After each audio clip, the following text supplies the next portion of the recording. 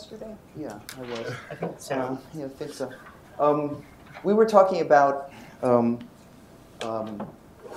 Stieltjes functions and things like that, and the fact that in physics we're very lucky that we're trying to solve physics problems because you know, there aren't any of the crazy things that might happen. Physics actually works extremely well, and that's because you're solving a Schrödinger equation, and the eigenvalues for a Schrödinger equation have very nice properties. Okay, so what we argued was that if you have some sort of differential equation like this,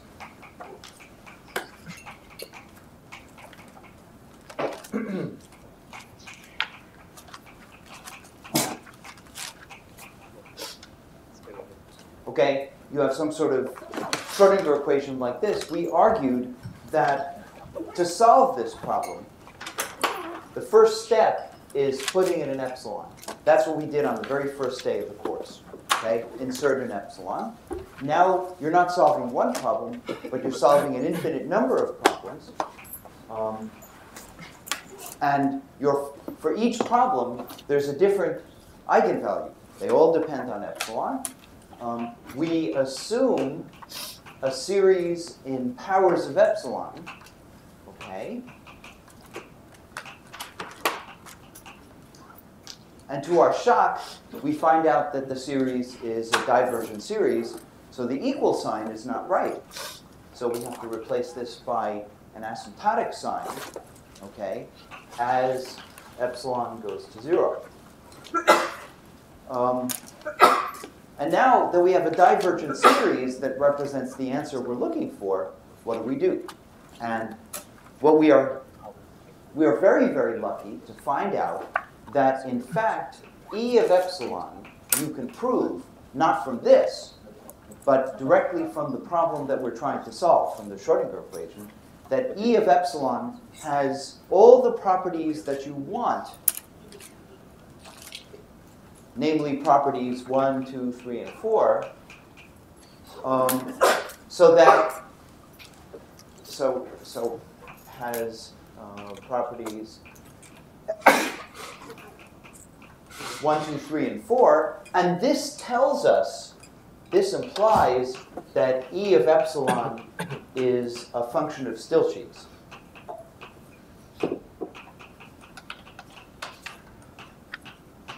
And now we're in great shape. Because now that we know that it's a function of Stieltjes, this tells us that the PADs converge. So what you can do is you can take this series and convert this series, n equals 0 to infinity, a sub n epsilon to the n. You can convert this series to a sequence of PADs. And there are two sequences you can have. You can have the sequence Pnn of epsilon, and you can have the sequence Pnn plus 1 of epsilon. Okay? And now that you know that it is a function of Stieltjes, each of these separate sequences converges. Okay? This guy converges downward, this guy converges upward. So as a function of n, if you draw the sequences, this sequence here looks like this. The lower sequence looks like this. And what we know is that the correct answer, and of course, all the terms in this sequence lie above all of the elements of that sequence. Okay? So you have two monotone sequences bounding each other, and a bounded monotone sequence converges to a limit. Okay? That's one of the early theorems that you prove in first-year calculus. So we know that this sequence approaches a limit, that sequence approaches a limit, and it would be really great if they approach the same limit. Okay? In fact, we know that the answer that we are looking for, E of epsilon, is is greater than all of the elements in that sequence, p n n plus 1, okay? And it's less than all of the elements in that sequence for all of them, okay? Yeah? What happens if we do Shanks on this right now? Do we get closer to the answer? If we do a Shanks on this, Yeah. That's a very interesting question. If this sequence, if this is converging to the same limit, then it will converge much more rapidly to that limit, so that you can extract many more decimal places. Okay, so what we have been doing is only taking the raw limit. We haven't tried to accelerate the limit. However, if they do not approach the same limit, that's a very interesting question, because the Shanks may not converge to a limit. It may converge to two limits. Okay? There's no reason why the Shanks has to converge to one limit, and it can converge to two limits. Okay? Furthermore, if it converges to one limit, there's no, I don't know, I mean, there may be two possible outcomes. Okay? If it converges to one limit, there's no guarantee that that limit has anything to do with the correct answer. Okay? So there's some danger in doing that. Okay? But that's a very interesting question, and it would be very interesting to see what happens. I don't know if I ever tried in the case of an x to the 8 potential. We're going to talk about that in a second, but in that case, don't know whether or not the Shanks converges to two limits or to one limit. I'm not sure. Not sure what happens. But it may just converge to something noisy. You see, because when you go very far out, this is essentially horizontal. And this is essentially horizontal. So when you calculate the Shanks, you get nonsense. I mean, this number and this number are effectively the same number. But the middle number is different. So you compute the Shanks from three subsequent things, right? So you either take two of these and one of these, or you take two of these and one of these. So you're going, bloom, bloom, bloom, bloom, like that. Three successive things. If you do that, almost certainly you're going to get two limits. Okay? Simply because these two numbers are, for all intents and purposes, the same. So that's an interesting question. But it would be worth trying to see what happens. And you can generate those numbers quite easily for an x to the 8 theory. It would be a nice project to see what happens. The reason is that you can get as many terms in, as many coefficients as you like, just by solving a simple recursion equation. Okay, you don't have to use Feynman diagrams or something hard to calculate these numbers. You can do it using a recursion relation. If you're interested, I'll show you after class. And it's published. In fact, you can read it. There are lots of papers. Okay, so the problem is whether or not this limit and that limit happen to be the same limits. Now we do know, because it's a function of Stieltjes, that this is true. But we still, so at least we know roughly what the answer is going to be. You understand, if you do this problem numerically, if you actually sit down in front of a computer and do all this junk, these two numbers will be very close together. I mean, this number might be, 3.25, and this might be 3.35. So there might be only a very small distance between those two numbers. So if you're happy with 1 or 2 decimal places, 1.5 decimal places accuracy, you can say the answer's in there and I'm happy. You can walk away. But that's usually not very satisfying. So we would like to know more. And this is what I started to talk about last time.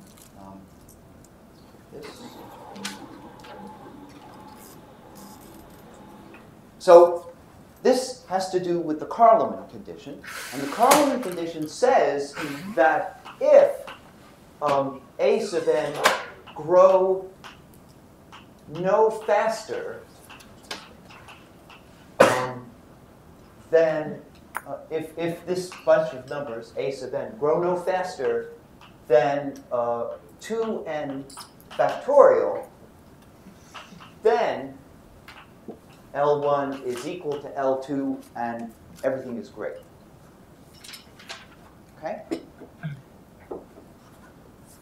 And interestingly, if V in that, so if V of x is just, say, x squared, and W of x is x to the fourth, then A sub n grows like n factorial times a constant to the n.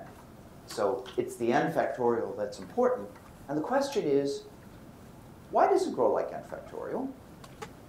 And in fact, so you've studied quantum field theory. You've had a little bit of experience with phi to the 4 quantum field theories, right? You've done a little bit. Have you done any renormalization? Yeah. A few graphs, things like that. Good. Okay. So this is, in fact, behaving just like a phi to the 4 quantum field theory. So, in fact, let's try to understand why this is growing like n factorial. So I'm going to give you a heuristic argument. Okay, I'm going to make lots of jumps, but the argument can be made quite precise. Okay? So, roughly speaking, why is there an n factorial? Well, that's easy to explain. If you have a g phi to the 4 theory, and you're trying to make some sort of perturbation calculation, so you're calculating a Green's function of some sort, it doesn't really matter what kind of Green's function you're calculating. You start drawing Feynman diagrams. And a Feynman diagram is nothing but a bunch of dots called vertices. And coming out of each dot, there are 4 lines. Why are there 4 lines? Because it's a phi to the 4 field theory. Okay? So what are you instructed to do? You're instructed to connect up the lines, okay, and add up all the graphs having n vertices. Okay? So if you sum up all graphs with n vertices, the sum of all those graphs. Now, when I say the sum of the graphs, a graph is just a bunch of dots and lines, but Mr. Feynman, very interesting character, by the way. Any of you read some of his books? Yeah? My uncle was Feynman's high school teacher. He talks about his high school teacher, how much he loved his high school teacher, and how his high school teacher got him interested in physics and gave him a book on variational calculations and things like that. That was my uncle. Very nice character, by the way. I spent a summer with him when I worked at Caltech for a summer just for fun and did some research. Feynman was there, so we used to have lunch every day, a bunch of us. Quite an interesting guy to work with. Fastest thinker I've ever met. No one else I've ever met has come even faintly close. We'd sit at lunch and he would say, in his Brooklyn accent, I also have a Brooklyn accent, but I conceal mine, and he worked on his. He practiced in front of the mirror. He would say, so how's it going? And we'd say, there were 3 of us who were working on the calculation. We'd say, well, we showed this and this and this and this. And we'd say, very good. Bullshit. He always said that. And the first time he said it, I was stunned. And he said, you see, you showed this and this, but that implies that. This implies this, and that follows from that, and therefore you're wrong. Contradiction. And we could never answer him. And we'd go off and we'd calculate all afternoon and all next morning. And much more often than not, he was wrong. But we couldn't, on the spot, show why he was wrong. You had to really go deeply into the problem. But when we finally understood it, we went back the next day. We'd sit down at lunch and he'd say, so how's it going? We'd say, well, you said yesterday that, but in fact, there's a contradiction in your argument because you assumed that this was true, but that's not. He would say, ah, very good. You never took it personally. Perfectly happy to just think about science without getting personally involved. And then he would say, yes, very good, very good. Bullshit. And then he'd come up with something else. And this would go on and on and on. It was very interesting. Very interesting. By the end of the summer, we had a good project. So Mr. Feynman explains to us how to turn this bunch of dots and lines into a number by evaluating some intervals. Okay?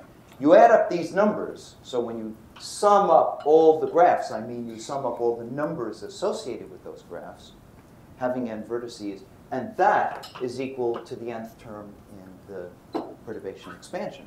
So the question is, how big is that? Okay? So let's imagine that you have n vertices. Okay? And each vertex has 4 lines coming out of it like this. Okay. Now, if you were to try to construct all the graphs, of course, there might be some external lines. You might have some external lines coming out, but there's only a finite number of them. So who cares? We don't care. It doesn't make any difference.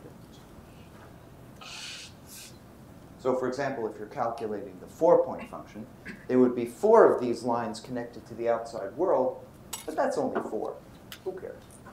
Okay? So the rest of the lines, the rest of these dots are connected to themselves. So how many graphs are there? Well, let's pick any line at random, say that one. How many possible places can we connect this line to? 4n minus 1. 4n minus 1, okay? So there are 4n minus 1 loose ends sticking out, so we just connect it to one of those lines. Okay? So there are 4n minus 1 ways of doing that. There are, of course, 3 more lines coming out of here, and so on. Okay, now we pick another line at random. Who cares which one? Say this one. Okay? How many possible ways are there to connect this line to these graphs? 4n minus 3. 4n minus 3. And we continue this process, okay, until everything is all connected up. So we continue like that. So that gives us 4n minus 1 double factorial. You all know the symbol double factorial, okay? It means you're multiplying every other number together, just the odd numbers, 4n minus 1, 4n minus 3, 4n minus 5, and so on. Okay. However, we are overcounting. Why are we overcounting? Okay. Well, to begin with, these vertices, we've assumed that they're all identical. Okay, we've treated them identically, but we have to divide out all the possible rearrangements of those vertices. Okay, if we label these vertices 1, 2, 3, 4, 5, there are n factorial labelings for those vertices. So we have far too many graphs, so we have to divide by n factorial. Okay? We still are overcounting, okay? Because when I said we take this line and connect it to this, okay, we could just as easily have connected it to this, you see, or to this, or to this, okay? So when I connect it to a vertex, so these lines coming out of the vertex are identical, and when I pick those lines or connect to those lines, there's a rearrangement. I could have gone to this line first, or that line first, or that line first, or that line first. So I'm going to number these, 1, 2, 3, 4, in that order. That means there are 4 factorial arrangements of those lines. So I have to divide by 24. Okay, 4 factorial. But wait a minute, there are n vertices. So I have to divide by 24 to the n. Okay? That's how many graphs there are. Now I know what you're thinking. You're thinking, wait a minute. It could be that the graphs that you drew, that when you drew these graphs, it could be that this was connected to this was connected to this was connected to this. It might have come out that this was a disconnected part. And the kinds of graphs that we are interested in quantum field theory are connected graphs. Okay? However, in the counting of graphs, the chance of this happening is so slim that we don't care. It turns out it doesn't make any difference in the overall count in the number of graphs, asymptotically. Okay? All it does is it changes the overall constant out front. Okay? There may be a factor of 1/2 or 1/10 or something like that. But in terms of the growth of the number of graphs, we don't care. We just don't care. Great. So how big is this when n is large?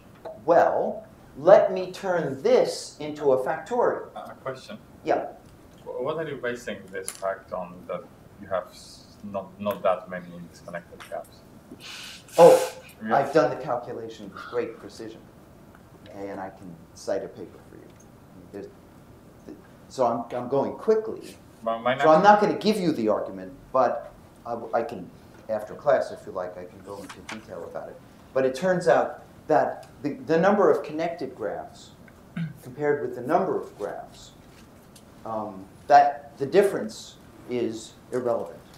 Okay, in fact, asymptotically, the number of all graphs compared with the number of disconnected graphs, if you take that ratio and let n go to infinity, it approaches 1. Okay? And I'll show you why that is. It has to do with the fact that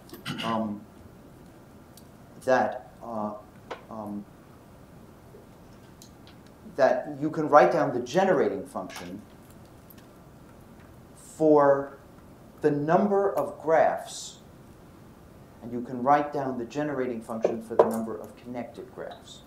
Okay, so if a sub n is the exact number of all graphs having n vertices, and Cn is the number of connected graphs. So Cn, of course, is smaller than An. The number of connected graphs is smaller than the number of all graphs. Okay? Right? And if you write down a generating function, a sub n x to the n, call that f of x, okay? And c sub n x to the n, call that g of x. So this is the generating function. Then the relation between f and g is very interesting. Okay, turns out that the sum of all graphs, okay, is the exponential. Right, 1 plus the sum of all graphs is the exponential of the number of connected graphs. Okay, this is a precise statement relating the number of all graphs here to the number of connected graphs here. Very interesting. And from this, you can derive a difference equation satisfied by a sub n and c sub n. Okay, and it's something like a n minus c n is the sum from j equals 1 to n minus 1 of a n c, or aj c n minus j, something like that. And from this, you can solve this equation asymptotically. This is convolution here. Solve this equation asymptotically and show that A sub n is asymptotic to C sub n as n goes to infinity. So, okay, so I can go over details with you. Okay, the question is, how big is this? Okay, and let's make this into a factorial. And the way we can do that is we can just turn this into 4n factorial if we multiply by all the numbers that are missing. Remember, all the even numbers are missing here.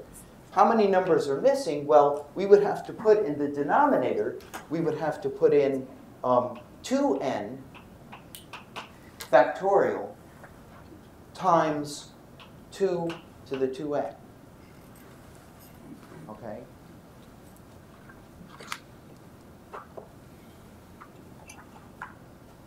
Okay?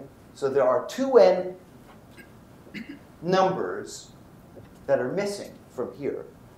So what are the two numbers? They're all the even numbers between 2 and 4n.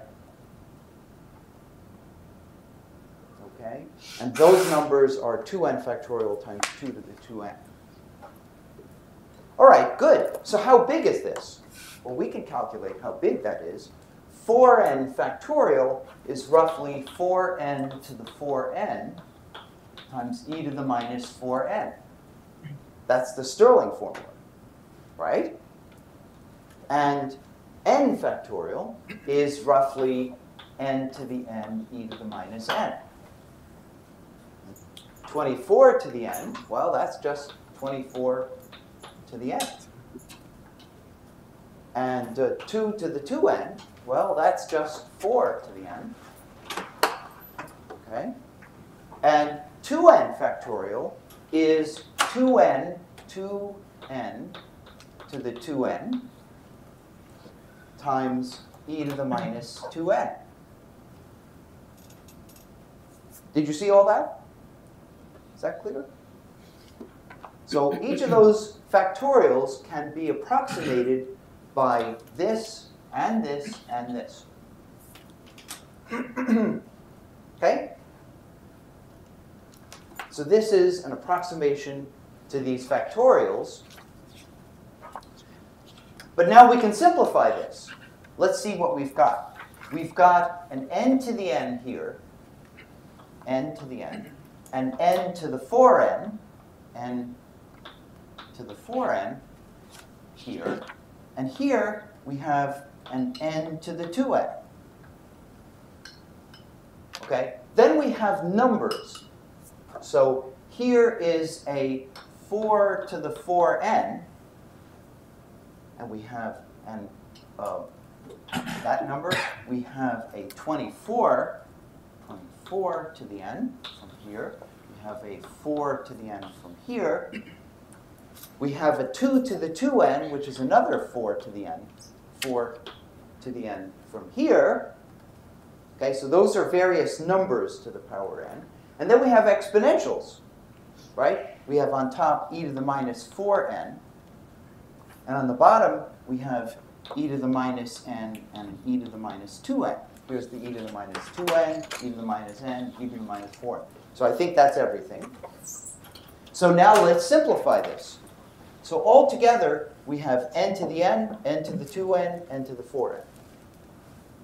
So we have overall n to the n. Now what about the e's, the powers of e? E to the minus 4n, e to the minus 1n and 2n, that gives me e to the minus n. Okay? So that takes care of these numbers. Then here we have 4 to the 4n, right? So that gives me altogether 4 to the n, 4 to the n, 4 to the n, and 4 to the n. 4 of them altogether. This cancels 2 of them. Got it? So we now have 16 to the n over 24 to the n. Okay? So 16 to the n over 24 to the n. We don't really care about this. This is just some constant to the n. And this is approximately n factorial. So the number of graphs is roughly n factorial times some constant to the n. This constant is 16/24, but who cares? Doesn't make any difference. So the number of graphs is growing like n factorial. That's a good thing. Because with that estimate, we now know that we have satisfied the Karl limit condition, and that's why you can do this calculation. It just works from start to end. We know that the PADEs are going to converge, and they're not only going to converge, they're going to converge to the right answer. Isn't that a fantastic? This is a real tour de force. Okay? We start out with an infinitely hard problem. We break it down to an infinite sequence of solvable problems. We get a divergent series, and we sum the series. And with the theorems of Stieltjes behind us, we know that when we sum that series using PADE, we're going to get the right answer. This is really fantastic. Okay? Yeah. Is there a connection with renormalization? No. In fact, here I never said anything about renormalization. But the counting of graphs doesn't change when you renormalize, because you're just subtracting graphs from one another. So that doesn't make any difference. When you renormalize, what happens is that, in higher dimension, not here, because in the work that we've done in quantum mechanics, you don't get any infinities. But in higher dimension, some of these graphical integrals, not all of them, but some of them diverge. So you need to do subtractions. Okay? But it doesn't change the fact that you have a growth like n factorial times a constant to the n. It still gives you, after renormalization, the series still diverges. It still has the zero radius of convergence.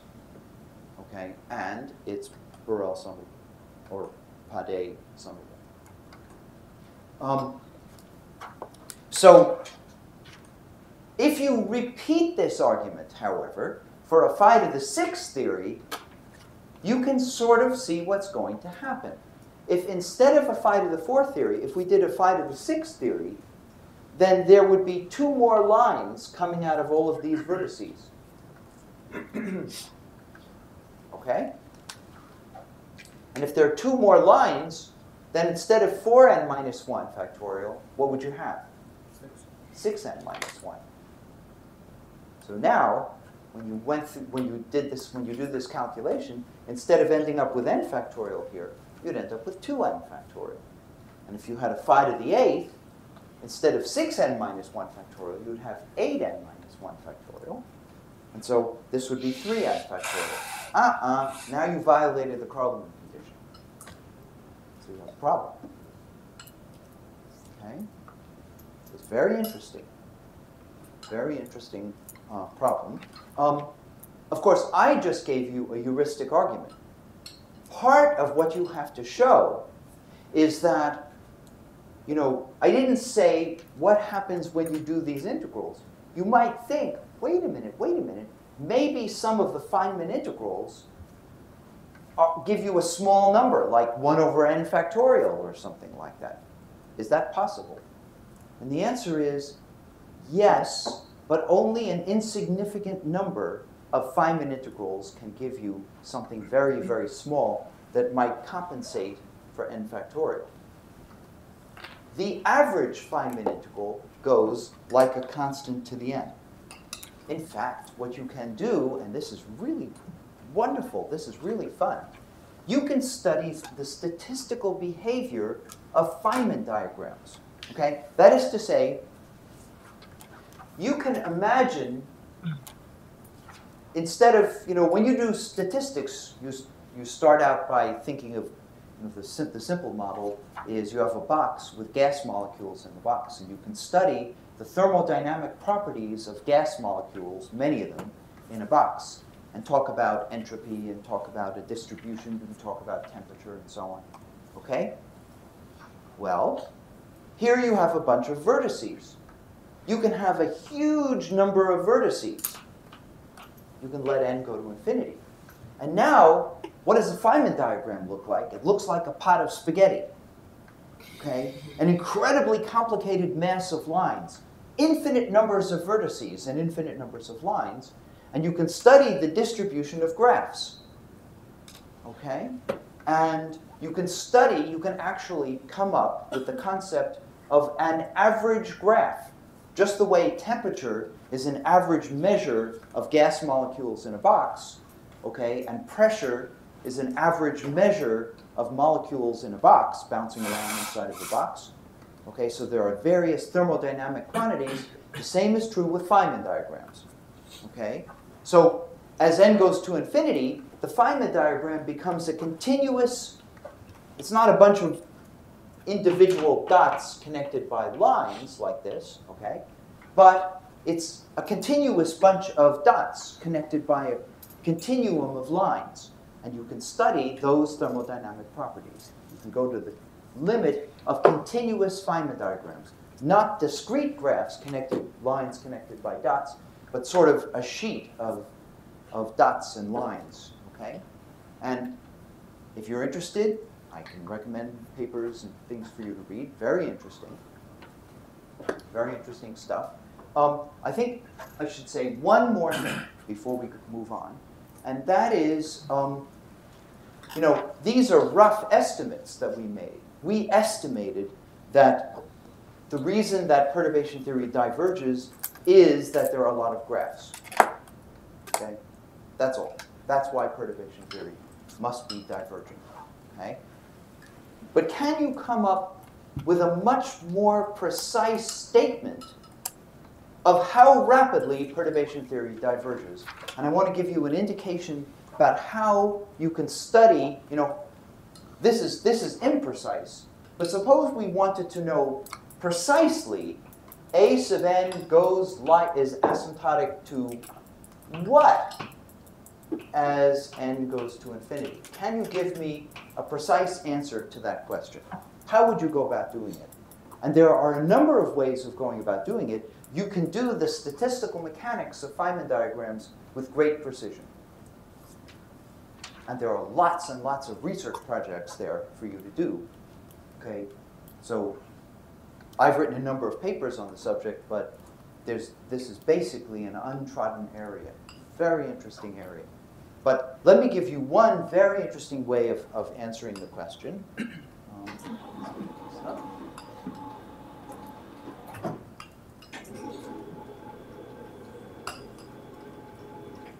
Because this is a fairly elementary way of approaching the problem. So, how would you go about doing it? We're imagining that you have, just to make things simple, we're imagining just that Schrodinger equation up there, and we are calculating this function. E of epsilon is asymptotic to the sum of a sub n epsilon to the n. Okay? Now, for the problem that you were looking at, just think about it a second, to be a little bit more precise, if we had the Schrodinger equation where we had an x squared over 4 plus epsilon x to the 4th over 4, you did, isn't that right, Tibor? You spent some time in the tutorials, and you found that the perturbation series begins, for the ground state energy, begins 1/2 plus 3/4 epsilon minus 21/8 epsilon squared plus 333 over 16 epsilon cubed. You saw that, and you should be a little bit upset by this, because this is obviously not a Stilchi series. Why is that?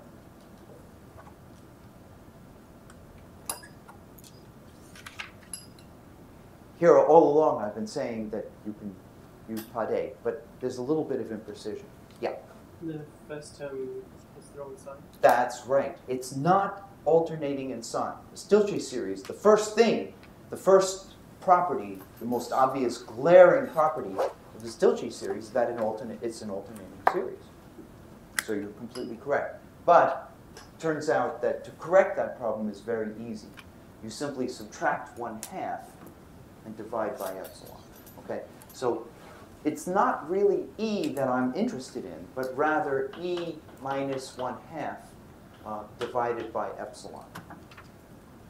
Okay? Because this is asymptotic to 3/4 minus 21/8 epsilon plus 333 over 16 epsilon squared, and so on. And it's this that is a Stieltjes series. Okay? So to be precise, this is the thing that is a function of Stieltjes. And this is the thing that is Herglotz and so on. Okay? All right. And this is the thing that is analytic in the cut plane. And that's the key point. Analytic in the cut plane. Aha. Here is the cut. Here is a cut plane. Here is the point epsilon right there, say. There's epsilon. We'll call this the t-plane. What does the Cauchy theorem say? This is starting out just like what I was saying last time. What does Cauchy's theorem say? It says that E of epsilon can be written as the integral around some contour like this of dt over t minus epsilon E of t. Okay? And just as we did last time, we can push this contour around like that. Okay? Let this go off to infinity. And so you can show that E of t can be written as an integral from minus infinity to 0, and there's a 1 over 2 pi I here. 1 over 2 pi I times dt over t minus epsilon. And instead of t, what we have is the discontinuity across the cut. Okay, and the discontinuity across the cut is 2 times the imaginary part of the energy. The discontinuity. Okay, 2 times the imaginary part of the energy times I. Okay, and let's cancel a factor of 2I. Now I'm going to do something very strange. I'm going to say, wait a minute. In this integral, I have 1 over t minus epsilon. Okay? Just for laughs. Okay? Just for laughs, I'll write that as 1 over t times 1 over 1 minus epsilon over t. And I will write that as the sum from epsilon from 0 to infinity, epsilon to the n over t to the n.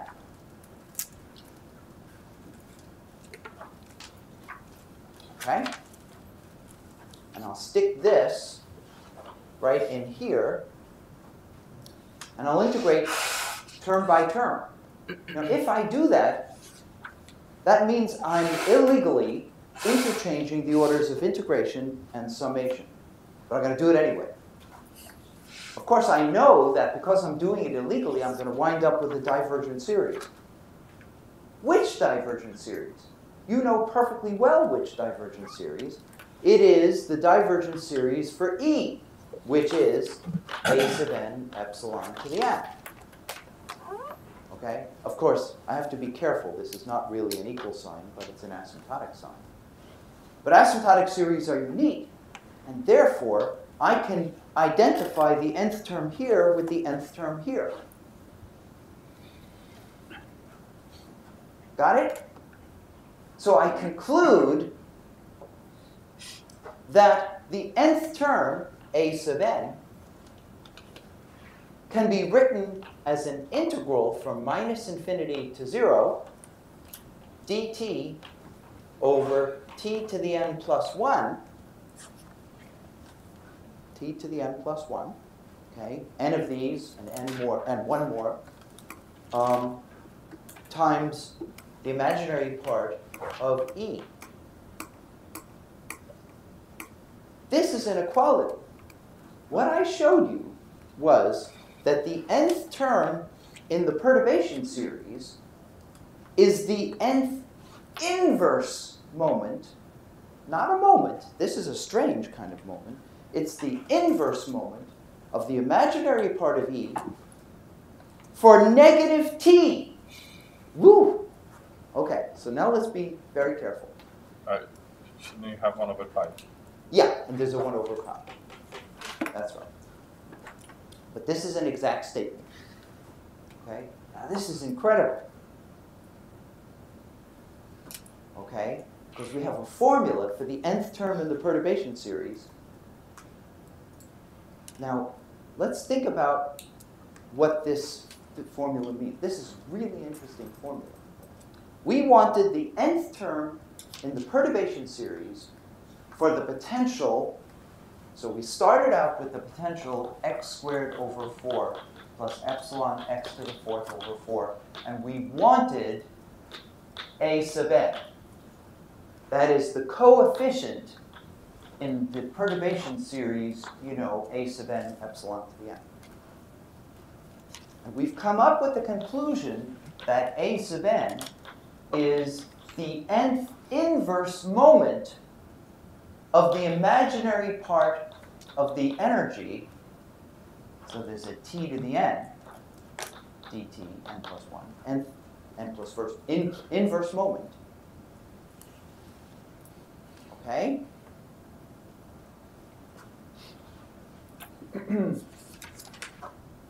But we are calculating E for this value of t. T is real, but negative, right? You see this? It goes from minus infinity to 0. That means, so this is what we're instructed to do. Take the imaginary part of the energy when t is negative and integrate it. So we're not calculating in this potential because we always were assuming that epsilon is positive. In fact, what this calculation instructs us to do is to consider the potential x squared over 4 minus t times x to the 4 over 4. Or it's plus t, but t is negative. T is a negative number here. You see that? You all see that? This integral goes from minus infinity to 0. So I'm to calculate the imaginary part of E. What is the imaginary part of the energy? And what does this potential look like when t is negative? This potential looks like this for epsilon positive. But this potential looks like this because t is negative. So if we're calculating, say, the ground, there are a bunch of energy levels here. If we're calculating the ground state energy, we have to go down here and stick this ground state energy in this well. What happens if you put a particle in this well?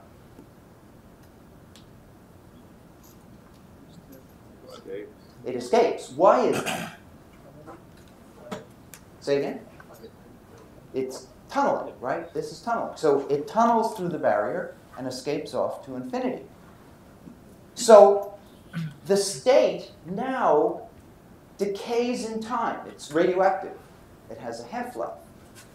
What is the imaginary part of the energy? It's the decay rate, right? It has to do with the lifetime of the state. Do you see that? So I've shown you that the nth term in perturbation theory corresponds to taking the nth inverse moment of the lifetime of a state in an upside-down potential. Woo! And this came out of an analytic continuation theory. That's what we did by pushing this contour. In fact, what we derived is called the dispersion relation. How many of you have heard of a dispersion relation? Okay, a dispersion relation comes from doing an analytic continuation. And the dispersion relation relates two quantities that are not at all obviously connected. We are relating the large order behavior of perturbation theory in this potential to the lifetime of a state in this potential. wow, they're not at all obviously connected, but this is not just an approximate statement. This is an equality. This is an exact statement. And now I can use WKB theory, oops, that's something I'll be teaching you starting now, to calculate the lifetime of a state in this well. And if I take that lifetime from WKB and substitute it into this integral, I can then give you the asymptotic behavior of A sub n for large n. Okay?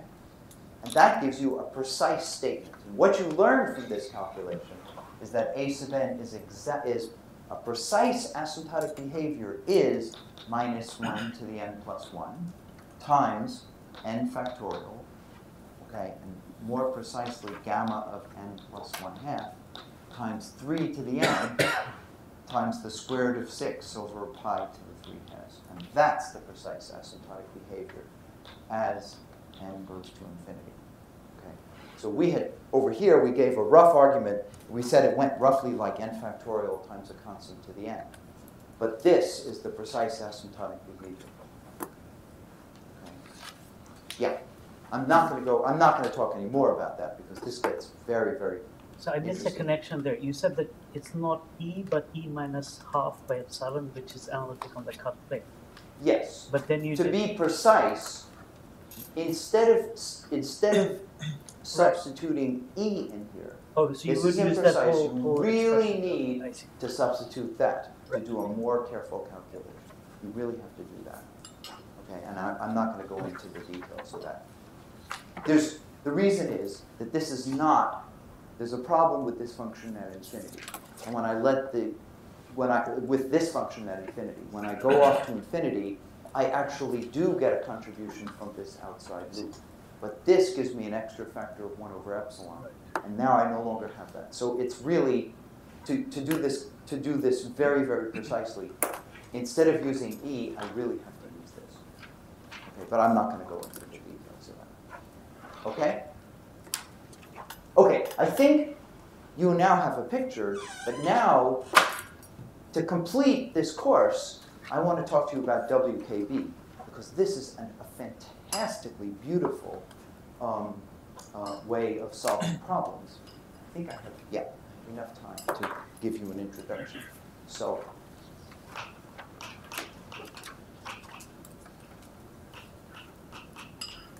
okay, good.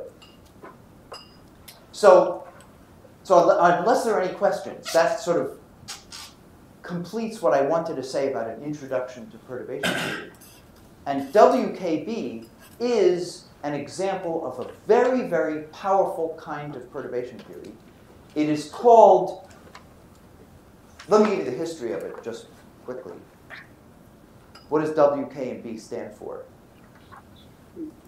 What does it stand for? That's right. W is Wenzel. Okay. Do you know what the question is whose answer is 9W? Can you think of a question whose answer is 9W? The question would be, tell me, Mr. Wenzel, do you spell your name with a V? You would say 9W. All right, never mind. So W is Wenzel, K is Kramers, B is Briand, and this method that I'm going to tell you about is named after these guys, and it's completely unfair. And people who work on this know that this is not an appropriate name for what I'm going to teach you, but it's stuck. So it's tradition. There it is.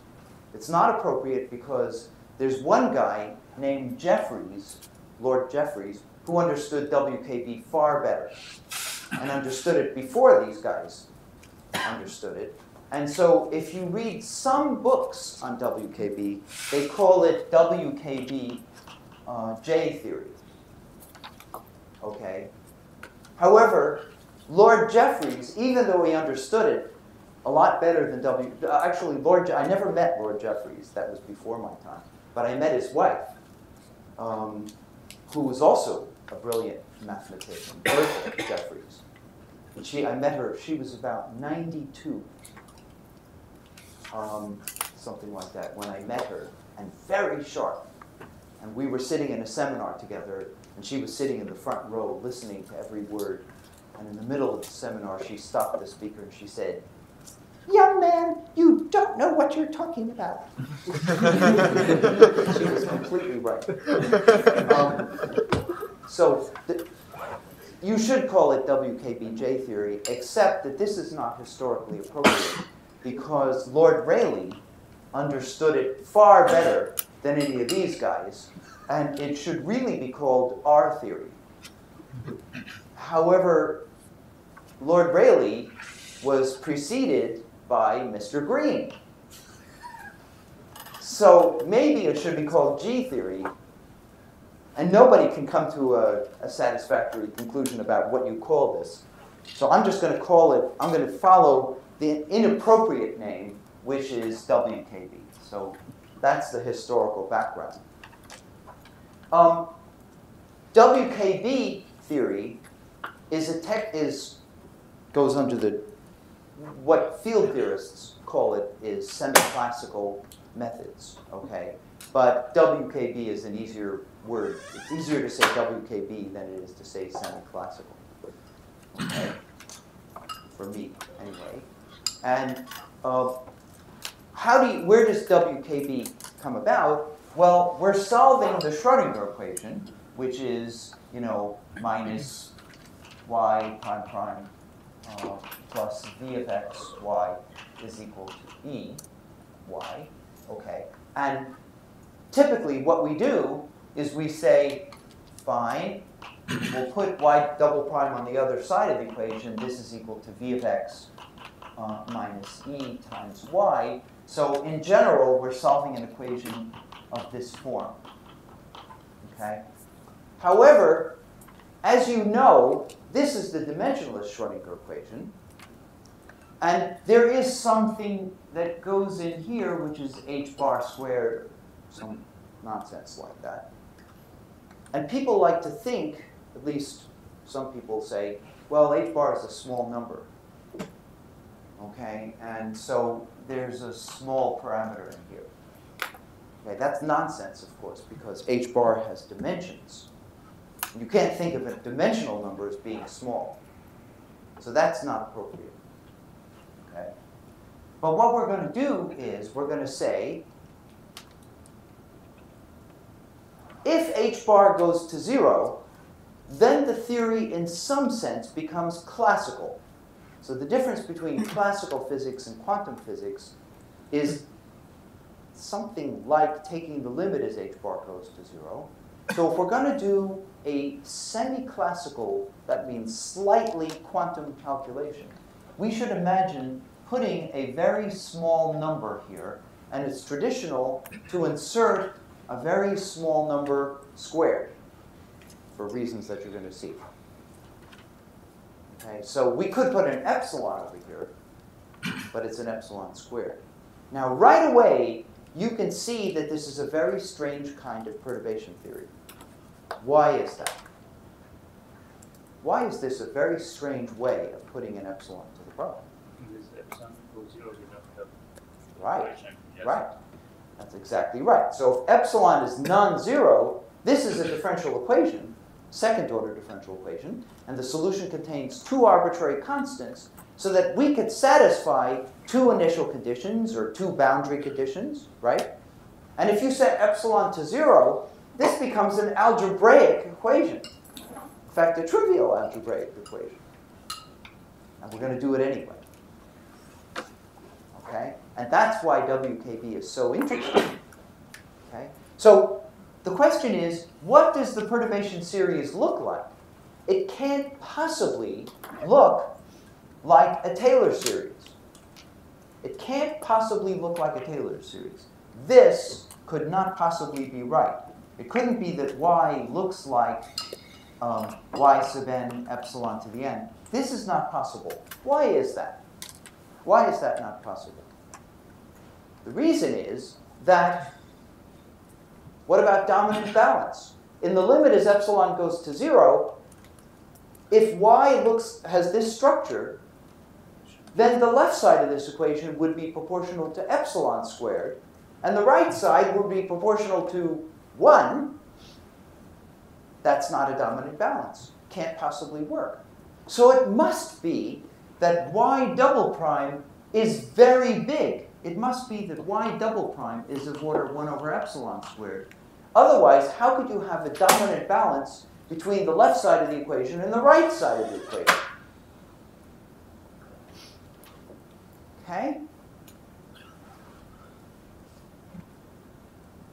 So let me show you the form of the perturbation series. It's very interesting.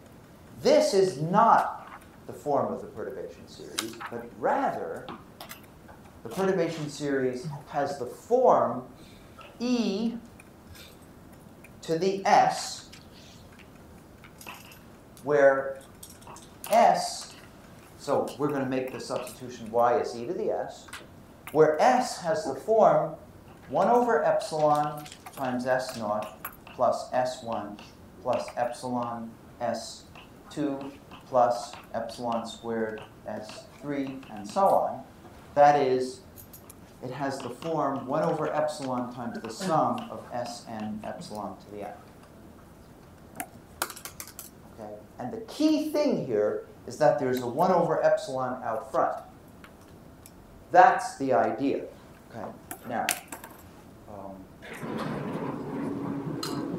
so what we're going to assume is that y is represented by a perturbation series of the form sum of 1 over epsilon n equals 0 to infinity s sub n epsilon to the n. That's the assumption that you make when you do WKB.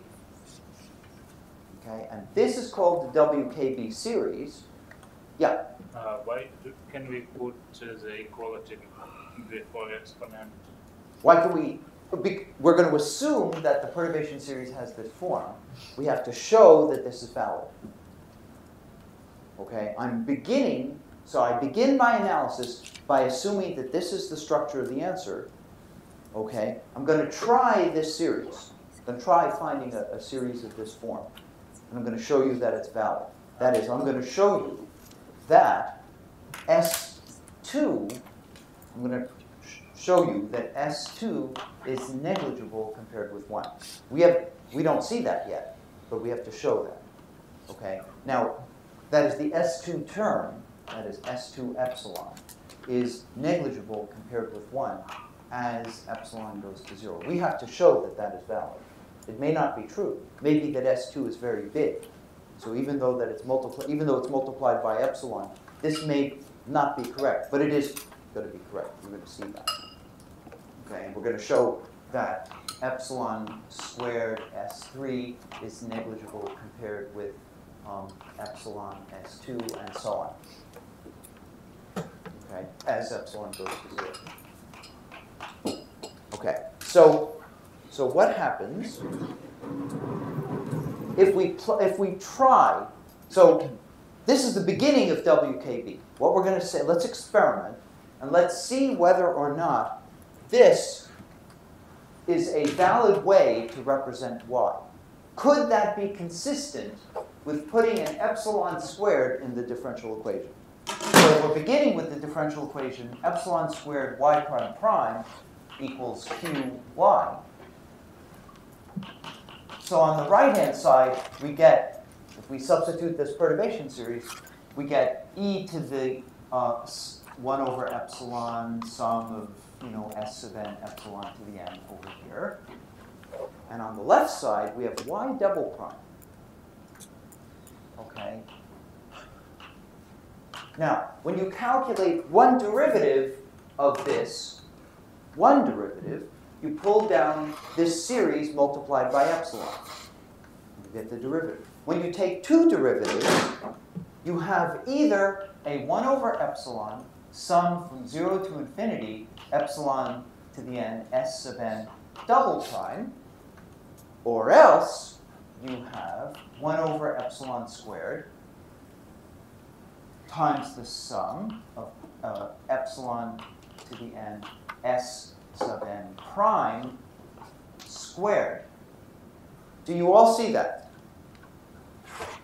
So this is the S double prime that we have looked at before. This is the S prime squared, and what I talked about last week.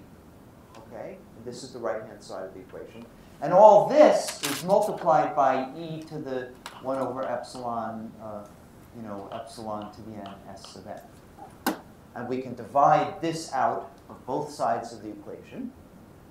And we conclude that epsilon squared, 1 over epsilon sum, epsilon to the n, s sub n prime prime, plus 1 over epsilon squared, sum epsilon to the n, s n prime, squared is equal to q. Is this possible? I mean, can we now have a dominant balance? Yes, we can. We now get a dominant balance. So let me write this out now very carefully. Okay? If you multiply epsilon squared times the first term here, you get epsilon times the sum from n equals 0 to infinity, epsilon to the n, s sub n prime prime. And over here, the epsilon squares cancel, and you have a square of a series. Do you know how to square a series? What is the nth term in the square of a series? Sum over from 0 to n, or binomial coefficient on n. Well, no, not a binomial coefficient. We're just squaring this series. Just squaring a series. So it's you end up with a convolution. What do you get when you square this series? The epsilons cancel. You have a series from n equals 0 to infinity, epsilon to the n. But the nth term in that series is a convolution. It is the sum from j equals 0 to n of sj, sn minus j. Do you see that? So And you this have is equal to q. epsilon to 2n then. No, epsilon to the n. Think about it. If you have a series a plus a0 plus epsilon a1 plus epsilon squared a2 and so on, and you square it, the first term of the series is a0 squared. The next term of the series is epsilon times a0 a1 plus a1 a0. The next term is epsilon squared times a0 a2 plus a1 a1 plus a2 a0, and so on. One term, two terms, three terms, four terms. It's precisely this. Okay? And now, one last step. You see there's an epsilon times epsilon to the n? Let me write that as epsilon to the n plus 1. And let's shift so that this becomes a series in powers of epsilon, so it becomes the sum from n equals 1 to infinity, epsilon to the n, sn minus 1 prime prime.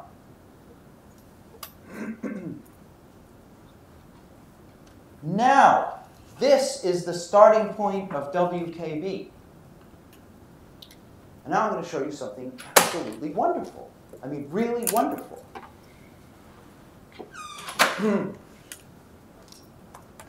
What is the coefficient of epsilon to the 0? Epsilon to the 0 in this system of equations. What's the coefficient of epsilon to the 0? S0 squared. Okay, S0 prime squared equals Q. Very good. We've seen that equation before, haven't we? Okay, this is a repeat of what we've done. You've already seen WKB. What you see here, solution to this equation, is S0 is equal to plus or minus the square root of Q integrated. Okay? Good. What's the coefficient of epsilon to the 1? Well, as soon as the power of epsilon gets higher than 0, I think we better raise this.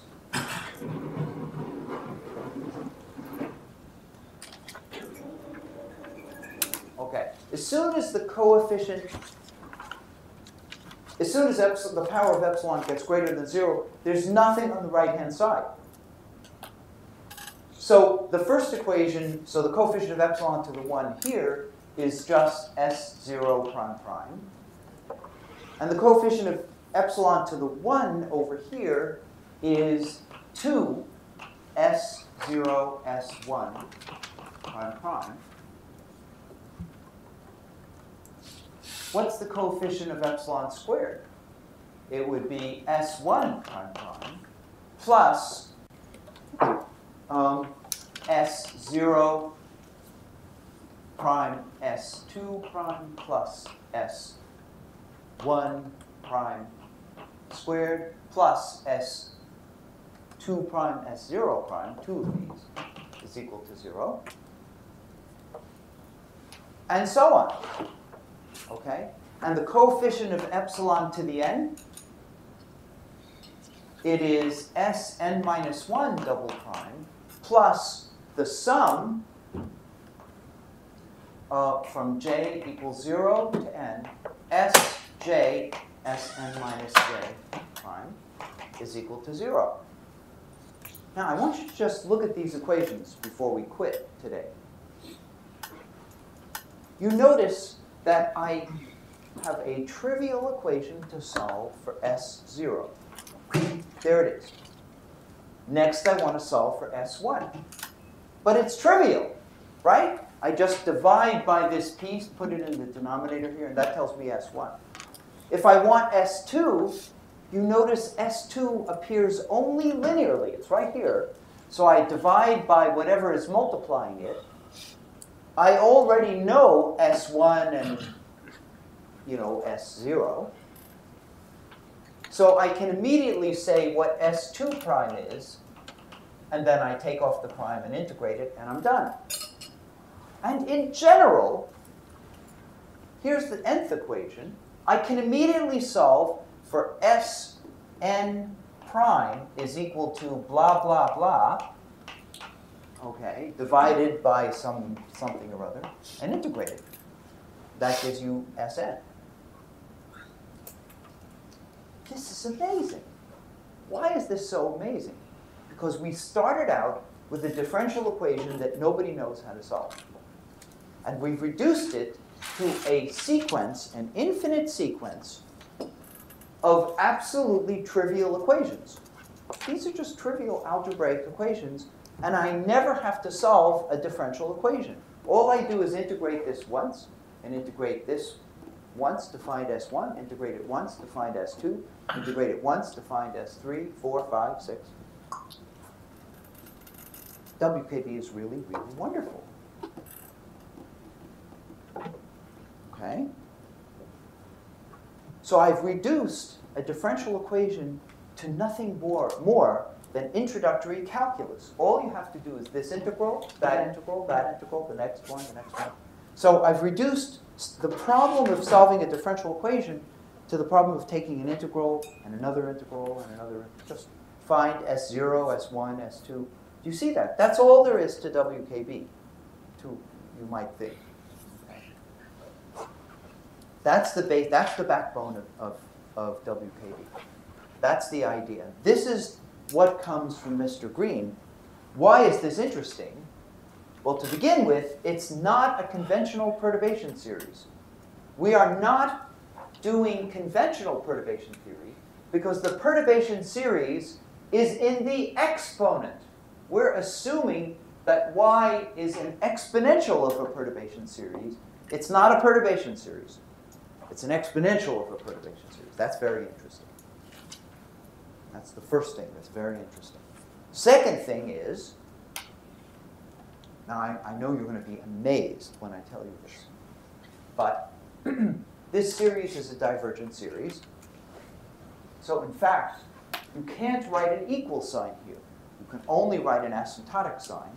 And all of these calculations are assuming that asymptotics is valid, which it is, unless something goes wrong. And every once in a while, with WKB, something interesting happens. Do you know, do any of you know what is the, before we quit, can any of you tell me what is the interesting thing that might happen? That might happen, might not happen. What could possibly go wrong with WKB?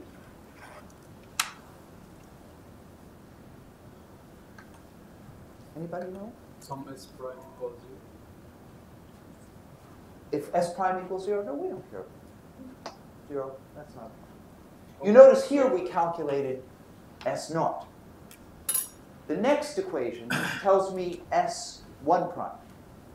And from this equation, we learned that S1 prime, here's S1 prime right here, it's equal to minus 1/2 S naught prime prime over S naught prime. That's what this equation says, right? But we just said that S naught prime, this is minus 1/2. What's S naught prime? S naught prime from here, S naught prime is plus or minus the square root of q. And what would S naught prime prime be? It would be q prime over 2, again, times the square root of q. So let's erase this. So S1 prime is equal to minus 1/4 q prime over q. Okay? And so S1 is equal to minus 1/4 log of q. You've seen all this before. We've done this in class. Okay? So if I stopped over here, I would conclude that y is asymptotic to e to the 1 over epsilon times plus or minus the integral of the square root of q. And the exponential of minus 1/4 log of q would be q to the 1/4. So this would be if you just throw away S2, S3, S4, just throw all that stuff away, that's the conclusion. This is called the WKB approximation. And this is what we have seen in class. Okay? What could possibly go wrong?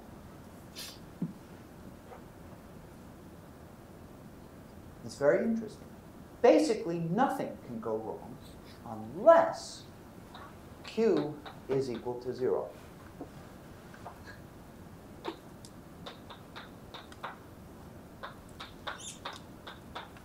Because if q happens to be 0, then y is infinity. Ah! That can't be right. But if q equals 0, we can't calculate S1. This is what I was saying. You said S1 equals 0. I said if S0 equals 1, if q equals If 0, S0 equals... if q equals 0, we can't calculate S1. Oh, you said that. Oh, I thought what I thought you said was if S1 equals 0. Okay, but you said, okay, good. So this could be a disaster. What does it mean physically if q equals 0? What happens at the place where q equals 0? Well, you go all the way back up at the top of the board. And remember, q is v of x minus e. What happens if q equals 0? The turning point was the... That's called the turning point. Okay? The particle, that happens when the total energy of a particle is equal to its potential energy. If the total energy of a particle is equal to its potential energy, then the particle has no kinetic energy. So the particle has stopped. So if the particle stops, all hell breaks loose. It's a disaster. Okay? And what I'm going to explain to you to do, this is the incredible calculation that you do with WKB, is how to handle this problem. This is the deep, difficult problem with WKB. It's going to take me a whole lecture to explain to you what to do when q is equal to 0. And when we solve this problem, we will understand at a very deep level the nature of quantization. Okay, that's where quantization comes from. Okay, any question? Yeah, question. My question was a little bit further back about the phi to the 4. Yeah. So we basically understood how the series for phi to the 4 theory diverges from this quantum mechanical model. Could we also come up with a quantum mechanical model which would tell us how the asymptotic series for QED or QCD would converge? Or Tibor, if you have ideas on this, we're going to write a a prize-winning paper. Okay, let me tell you, people can understand the divergence of what is called super-renormalizable theories. So that means phi to the 4 theory in less than 4 dimensions, 4 minus epsilon dimensions. Okay? Then we can understand that the perturbation series really diverges like n factorial. As you reach 4 dimensions, which is the critical dimension for phi to the 4 theory, the graphs themselves can become very big for the first time. Now, and this is what happens in any theory when you reach its conformal limit, okay, when it becomes renormalizable instead of super-renormalizable. This is an unsolved problem, okay? And the one place to begin is also to understand what's going on in electrodynamics. What happens with electrodynamics? And nobody knows. This is a fantastically interesting problem. I regard it as really gripping. The consequences are immense to understand what is going on. But it means basically that you have this dispersion relation that I proved to you, the significance of that is we have to understand what happens in electrodynamics when you reverse the sign of alpha. Okay? If you reverse the sign of alpha, then the Coulomb force changes, and particles of like charges are now not repelling, they attract. And particles of unlike charges, a plus charge and a minus sign, repel each other. Okay? So why is the vacuum unstable? It's unstable because, you know, if this is a vacuum, in electrodynamics, you have virtual pair production, plus and minus. In conventional electrodynamics, they attract each other and disappear back into the vacuum. But if we have to change the sign of the coupling constant, in this case the coupling constant is not E, but alpha. Okay? So if alpha, which is E squared, alpha goes to minus alpha. So E is replaced by I times E. Okay? Now the vacuum is unstable. Okay? If the vacuum is, how do you understand the vacuum being unstable? When you create a virtual plus and minus pair in the vacuum, they now feel a repulsive force, so they push each other away. Now, do they push each other away to the end of the universe? No, because they only last a very short amount of time. The amount of time they last is given by the uncertainty principle, delta E. Delta T is about h bar. So delta T is very short. So they only last a very short time and then they disappear back into the vacuum. So you might think the vacuum is stable. But every once in a while, very, very rarely, this is so large, okay, there's a distribution of delta T's, that the particles have a long enough time to push each other far enough apart to gain enough energy to pay back the energy they borrowed from the vacuum in order to come into existence in the first place as virtual particles. And they are now real particles, and they're traveling out to infinity. That's what tunneling is, okay? They've tunneled through the barrier. They've gone far enough that they can roll down the other side of the barrier, okay? So very, very, very slowly, particles tunnel off to infinity. You have a huge pile of positive charges over here, all stuck together, and a huge pile of negative charges over there, all stuck together. Okay? This is a very slow process. The vacuum lasts a very long time because it's only very rare that a particle can last long enough to tunnel out to infinity. Most of the time when a particle tries to tunnel, it just comes right back again. It doesn't succeed. Okay? The vacuum becomes unstable, slightly unstable. This process is Hawking radiation. Okay? It's tunnel. Particle pair being created, and the particle tunnels out to infinity. Hawking, it's basically Hawking radiation. It's precisely the same idea. Okay? And so the vacuum is now unstable, and we have to calculate the lifetime of that vacuum state, and then take its nth inverse moment. And that tells us whether or not in electrodynamics, tells us how rapidly the perturbation series diverges. Some people think that the perturbation series does not diverge like n to the n, as in boson theories, but log n to the n, or something like that. Or possibly, so there are various conjectures about how it might behave. Nobody knows. This is an unsolved problem. Boy, would I love to know the answer and how to crack into that problem. Maybe you can get it by studying Feynman diagrams in electrodynamics having arbitrarily large number of vertices and study the asymptotic properties of those stuff. Really, really an interesting problem. I mean, there's a lifetime of research in that area.